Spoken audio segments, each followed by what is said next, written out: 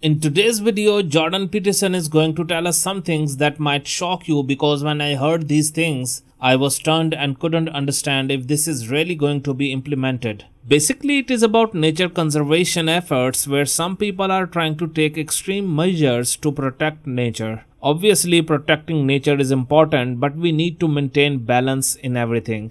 Whenever we take extreme measures in anything, the side effects can be very bad. You will understand the whole story after listening to Jordan Peterson. If you are not subscribed to the channel, don't forget to subscribe. We bring interesting videos like this one. Let's start. These bloody nature worshippers, they'll take everything from you. Do you know what the C40 consortium is? No, I've heard of it, but I don't know enough about it. It's a consortium of municipalities, 40 of the biggest cities in the world. They've all signed on to this. So what's their agenda? You can't even believe this is true. One short haul flight per person every 3 years. 95% reduction in private automobile ownership. You know this idea we're going to have electric cars? Yeah. Everyone knows the grid can't withstand that. No meat consumption. I know. Europe right now. Yeah. And everywhere we go, it feels like people are evangelizing veganism to us. Yeah. Finally, 3 items of clothing a year. That's their plan. No. Absolutely. How much bloody clothing do you need? The planet's at stake, and you need to drive? What makes you so special? Yeah. What puts you above the rats and the weeds, exactly? Stay home, watch porn, and get Uber Eats from the electric car and just shut up, maybe. Yeah. Well, you get Uber Eats, what are you going to get? You're roasted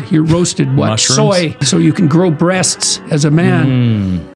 I think these are very dangerous things. And even more dangerous is that so many countries have signed these agreements. Taking anything to such an extreme is harmful, whether it's about anything. Here it's about meat consumption. If you stop eating meat, obviously people will start becoming weak. And if you start eating too much meat, it will also damage your health. I think we should also trust God, who maintains nature in a balanced way. If we try to disturb this balance, it could have severe consequences. If you live your life in a balanced way, I don't think we will need such extreme measures. What do you think about this video? Let us know in the comments. If you liked the video, don't forget to subscribe to the channel. Take good care of yourself. Bye.